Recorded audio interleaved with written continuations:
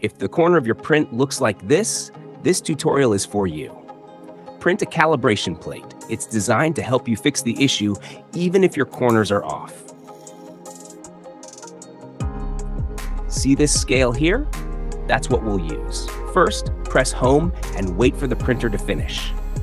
Then move the print head up so you can remove the PEI plate. See this screw? Turn it all the way to the left. Just don't overdo it or it might fall out. Now move the head all the way down. You'll see a gap between the nozzle and the bed. Use the calibration plate to check which level matches the gap.